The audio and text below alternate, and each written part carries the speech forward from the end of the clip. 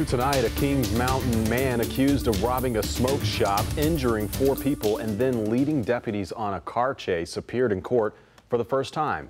A judge ordered 19-year-old Ricky Smith Jr. to remain in jail under a $400,000 bond.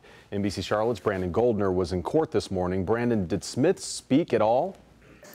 Well, Fred, Ricky Smith Jr. did speak briefly about his bond. He's facing multiple felony charges, including 4 counts of attempted first-degree murder, which, if he's convicted, he could spend the rest of his life in prison. As he listened via video feed, a Cleveland County prosecutor formally read Ricky Smith Jr.'s handful of felony criminal charges. Detectives accuse him of robbing this Kings Mountain smoke shop Wednesday afternoon, injuring 4 people inside, including shooting 1 person and stabbing 2 others. Police say he then stole the store owner's SUV. Investigators say Thursday they found him driving the same car near Grover. Police, the FBI, and county deputies say Smith led them on a vehicle chase for several miles before crashing. In court, Smith says if he was able to bond out, he promised he wouldn't be a flight risk. Even though, yes, I did run at first, but I was talking to my uncle, and he told me if I was able to get a bond, that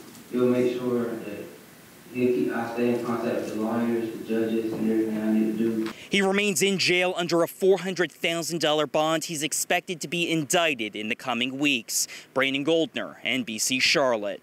Brandon, thank you.